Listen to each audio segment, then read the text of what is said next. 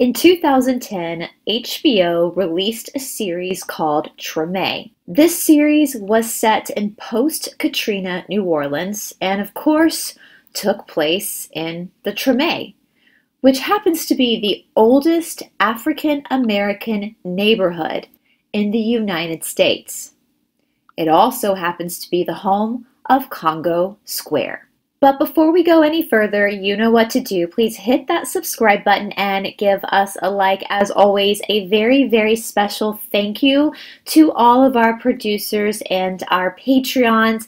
I am truly, truly humbled and grateful for all of your support. We definitely could not do this without you. If you would like to join our Patreon community, there is a link down in the description box below. Welcome to Esoteric Atlanta. My name is Bryce, and today on part 2 of our deep dive into voodoo, we're going to be talking about the Treme.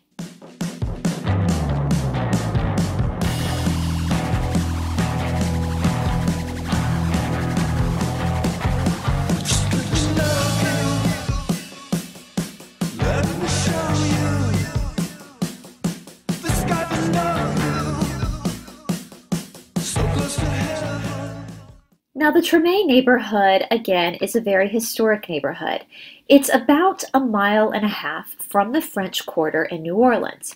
However, when New Orleans was founded in 1718, the area that was the Treme was technically outside of the city of New Orleans. The 4 streets that surround the Treme are the North Broad Street, Esplanade Avenue, St. Louis Street, and North Rampart Street. Now, on North Rampart Street, in the beginning times of New Orleans, there was a wall and a fort. On the other side of that wall and that fort was what we call Congo Square. So if you missed our part 1 into Congo Square, I will place a link to that video down in the description box below. But if you remember from that video, we talked about how the African Americans, the slaves, would have Sundays off. And so they would hop the wall to go to this particular area to meet on Sundays, to dance, and to celebrate with their own cultural heritage. As we mentioned in part 1, this area then became a very, very special place for the people of African heritage then as well as now. And because within the African heritage there was the religion of voodoo, this became a very important area for voodoo practitioners. The area around this Congo Square was called the Morand Plantation. And in the late 1700s, a man named Claude Treme bought the plantation. Now, something very interesting about Claude Treme, he was a white hat maker who had married Julie Moreau. Julie Moreau was a free woman of color. Now, this idea of having slaves and free people of color is something we are going to be discussing in part 3 of our breakdown of voodoo. Now, in today's modern society, this would be no big deal. A white man and a black woman married, no one would give it a second thought. But back in the late 1700s, this was really something that was making a huge statement. So from the very beginning of its inception, this area that became known as the Treme, named after old Claude Treme himself, was a haven for the slaves and the free people of color alike. In 1794, a canal was built through this piece of land, and this, in a way, kind of divided the land. Now, this canal is still in use today, but in a very different way, which we will get to. In 1810, Claude Treme sold his property to the city. But every Sunday up until the Civil War, the citizens of African descent would meet again at Congo Square.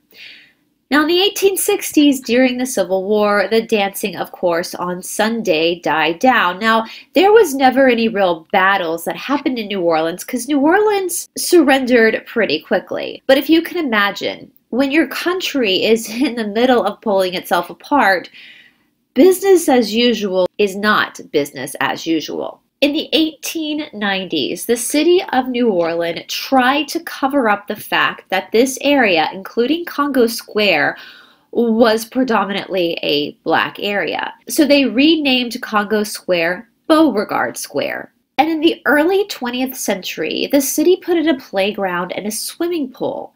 But because of segregation, it was only for white children. Now, even though this pool and this playground seems horribly racist, which of course it is, in some weird way, it ended up preserving Congo Square because you see, by the 1920s, the city decided to build a theater near the area. And they would have built the theater right on top of Congo Square if it wasn't for the pool and playground.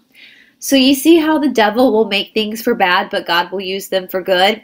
There's a prime example of that. Because of this really racist playground and pool, Congo Square was able to actually be preserved and would eventually be brought back to what it is today as Congo Square.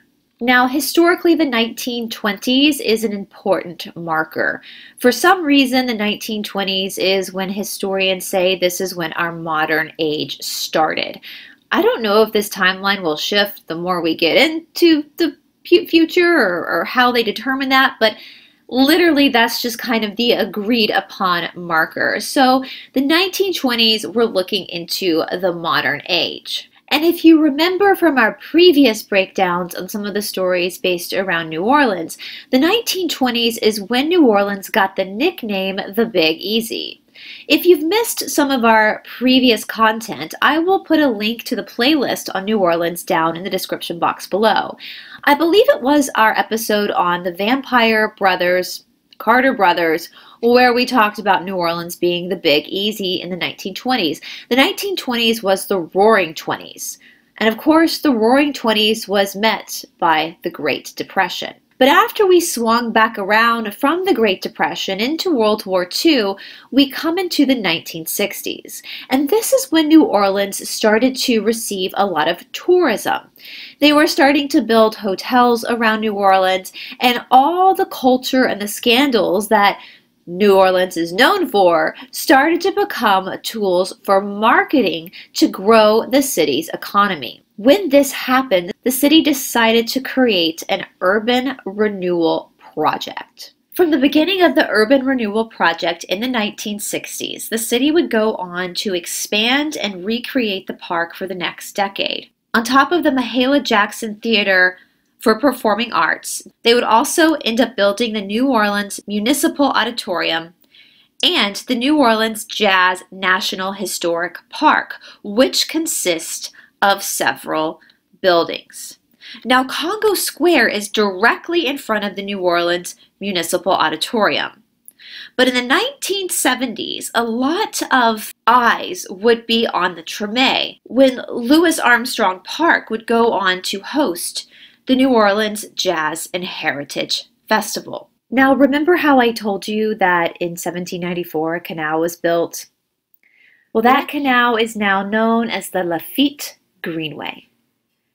Now, we in Atlanta have something a little bit like this. We call this the Belt Line. It's this old railroad that loops around the city of Atlanta where you can walk it, you can bike it, and in some parts of the city there's actually restaurants and entertainment on the actual Belt Line. Some areas of the city, people are using the Belt Line to exercise, to run, and then other areas of the city, people are using the Belt Line to find dates. But nonetheless, this interactive greenway or belt line called Lafitte Greenway in New Orleans is something that's very, very modern. It's considered a bike and pedestrian trail, and it goes all the way to Bayou St. John. The whole greenway is about 2.6 miles. Now, something very interesting that's also located in the Treme in Louis Armstrong Park is a Masonic Lodge. This is the Perseverance Masonic Lodge number 4. It's a Scottish Rite Lodge that was chartered in New Orleans by refugees after the Haitian Revolution. And don't you worry, we're going to talk about the Haitian Revolution in part 3. Because like the Treme, like Congo Square, the Haitian Revolution has a lot to do with the culture and the faith of voodoo that's found in New Orleans. Now, the first floor of the lodge was rented out for public events, and the upper floor, where they did their Masonic rites and had their dances, is where they incorporated, in more of a business way, the early jazz bands that were birthed in Congo Square. Now, in 1970, this Masonic lodge was preserved by the city. It was preserved because of its historic significance to the birth of jazz. Because even today, the Treme is still a predominantly Creole neighborhood, where that modern brass band tradition can be found. Now, I debated on whether covering the Treme or not, because I know the focus is voodoo for this part of our deep dive into New Orleans. And even though I couldn't find anything too scandalous about the Treme besides, the Masonic Lodge, but I wanted to recognize the Treme. And I don't know about you guys, but it's interesting to sit back and look at the progression of something that we have culturally. One sometimes can't exist without the other. If voodoo had not been made illegal, if it was forced upon the slaves to be baptized Catholic, if they were banned from dancing in the city and therefore had to jump the fence on Sundays to dance in the area that became Congo Square, would we even now have a Congo Square? And if that hadn't happened, would there ever have been the birth of jazz? I love jazz music. So you see how one action that can be seen as negative can actually catapult humanity into something quite positive. We as humans have come a long way since the 1700s. We as humans have come a long way since 5 years ago, to be honest with you. And even though, as I said, there wasn't much scandal on this part of our deep dive into the history of voodoo in New Orleans, I did think it was necessary to give the Treme its own episode. When the day comes that I am able to get back to New Orleans, I am looking forward to going to Louis Armstrong Park. I'm looking forward to going on the Lafitte Greenway. And I'm looking forward to honoring all the people that came before us, that gave us this rich American culture. Because that's the thing about the American culture. We are a melting pot. We are an eclectic group of people who come from all over the world. Our culture should be shared. So I thank you guys so much for sitting through this video. One thing I did look for the Treme, but I couldn't find a whole lot, was ghost stories. I was hoping to find some ghost stories in the Treme because, wow, what a history there is there. I'm sure there's some very interesting stories there, but I really couldn't find that much. I was kind of disappointed. So if you know any ghost stories revolving around the Treme, if you're from the Treme, if you have any type of interesting stories you want to share, please feel free to do so in the comment section below. Part 3 will air next week, where we're going to go into the Haitian Revolution and what that meant for the citizens of New Orleans and what that meant for the practitioners of voodoo. All right, guys, I hope you're having a wonderful week. The best is yet to come. Keep your head held high, keep smiling, keep loving each other, and I'll talk to you soon.